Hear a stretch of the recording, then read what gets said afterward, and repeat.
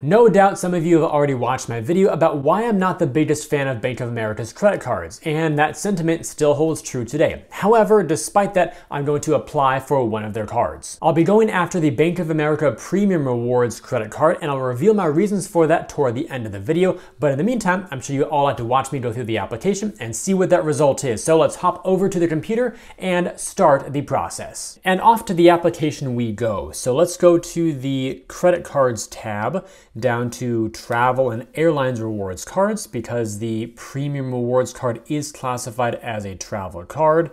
And there we go right there. Bank of America Premium Rewards, 50,000 point online bonus points offer, a $500 value, $95 annual fee. All of that checks out to me, so let's go ahead and click on, I believe it's not that apply now button. Yep, rather than this one down here. So let's do apply now. And like a lot of other banks offer, they do provide the opportunity to log in and save time. That way you can fill out things like your name, your address, whatever they already have on file about your personal information. That will save you some form field filling out. So I'll go ahead and log in and do that. User ID and password, I'll fill those out in just a moment. Okay, so on this page here, they've already pre-populated some of those form fields. So down here, it's all under what we have. They've got my name, my address, my date of birth, and they do give you the opportunity to click on edit if you want to make any changes to that stuff. So let me scroll down further. There was also a little link that said see more, and it showed me more of what they were able to fill out for me. That was also my social security number, my email address, and my citizenship. So those fields were also taken care of for me. Now, before we go on further, I want to mention this section right up here, how we verify your information. And for at least Bank of America personal credit cards, it does say that if you currently have a freeze on your credit, you must remove that notice or that freeze before submitting your application to allow Bank of America to verify your information. For that reason, I'm not going to freeze any of my reports. My guess is they'll probably pull Experian in my area. I'm not really sure. So we'll find out, of course, once the application goes through. So let me scroll down further, and now they have sections for what we still need. And that will be primary phone number, mobile or home, employment status. The options are employed, homemaker, retired, self, student, or unemployed. Then we have total annual income, the source of that income. So you can select which one is relevant to your situation right there. Also your monthly housing payment, whether that's a mortgage or your rent payment each month. And then they'll ask what type of card options you may want to select. For example, transferring a balance to your new card. For instance, if this had a 0% promotional APR and I was carrying debt on other cards, I can move it over to this new card at 0% and help me pay it down faster. This card, at least right now, does not have a 0% promo offer, and I also don't carry balances. So that will be unselected for me. I'm also not going to add a card holder. That's the same as an authorized user. Then we got paperless to receive your statement every month via email / your online account. Then all the terms and conditions. Obviously the APRs are very high right now. 19.7%, 0.74% is the minimum I could qualify for, as high as almost 27%. Then there are also different APRs for balance transfers, cash advances, all those types of things. The penalty rates, annual fees, all that. Do look these over whenever you're applying for a new card. That way you understand the circumstances that are surrounding your application. So if you get approved, you should not have any surprises about if you get hit with fees, and you should know why. So I'm going to go fill out these remaining sections right here about what they still need, and I shall return after that. All right, I have filled out the application, and now I'm going to the bottom here, which says, by submitting this application, that I acknowledge I've reviewed and agreed to the terms and conditions above and elect to receive paperless statements and documents from my account. That is a yes for that. So let's save and continue. Okay, what's happening here? Review your information. One last thing. Oh, so this is to go over all the stuff that I've entered on the previous parts of the application. Let me go through all these line by line and make sure that there are 0 errors, even for the stuff that was pre-populated. For example, if you moved, for example, and you forgot to update your new address on your account, they might still have your old stuff. So always review everything, even if they do some of the work for you. I'll be right back. It all checked out. Now let's officially click on Submit My Application. On a count of 3, 2, 1, and kaboom. It's thinking really hard. Let me zoom out a bit too, to see the result come in, if I can. There we go. Oh yes, got approved for the card. Congratulations, Jeffrey. Your credit card is approved. Application status, approved.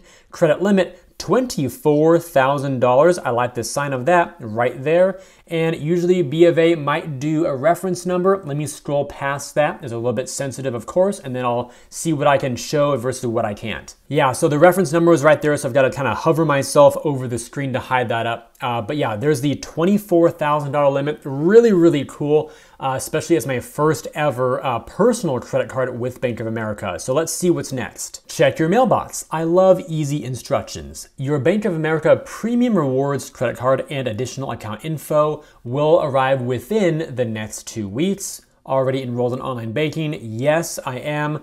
And they'll automatically add my new credit card to my online account within the next business day or so. I'm gonna plan on a Friday, so maybe by next Monday or something like that, I should be able to see it live in my account. That feeling of submitting an application and getting that approval in the end never gets old. Now let's go over some of the broader context of my overall credit situation to provide you with some data points of what was going on in my world, and maybe it will help you all as well if you decide to go for this card or any of the other Bank of America card products. Before hitting that submit button, my scores were as follows. Experian at 771, TransUnion at 804, and Equifax at 820. For my inquiries, I had 10 on Experian, 6 on TransUnion, and 2 on Equifax. For new accounts that appeared on my credit report, I had 4 that were opened in the last 6 months, 6 in the past 12 months, and 7 in the past 24. As for my average age of accounts or average length of credit history, I was at 4 years, 5 months. And for my relationship with Bank of America,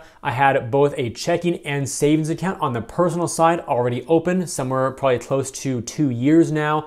And for the business credit cards, I had 1 of those open. Then after I submitted my application, I saw that Bank of America pulled my Experian credit report and none of the others. Therefore, my Experian credit score dropped from 771 down to 766, so a loss of 5 points. And that was due to the inquiry being added, so I went from 10 up to 11 inquiries.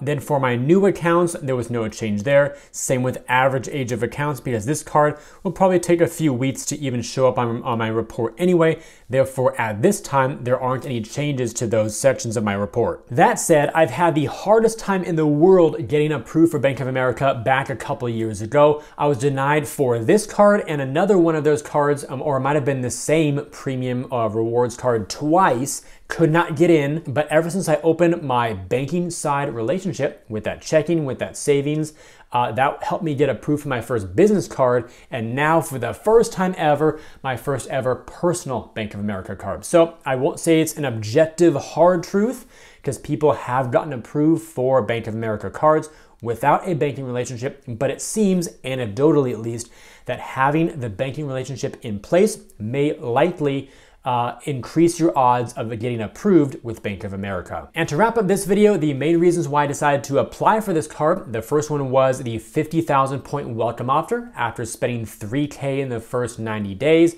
That's worth 500 bucks, whether it's cash back or towards travel. And of course, the $95 fee, I believe that's due up front in your first billing cycle or statement. So 500 minus 95, 405 profit, pretty nice. I'm doing some holiday shopping here toward the end of the year, and I want to use that roughly $400 of profit to cover at least a good part of all that gift buying. Always nice to have some extra cash you can spend without having to use any of your earned income. And reason number 2 for getting this card was for the personal hands-on experience with the card product. People ask me all the time questions about Bank of America cards. For example, if I were to redeem points for cash back, does it have to go into a Bank of America account? Can they send you a check in the mail? Can I send my cash back to an external linked account like Citibank, for example?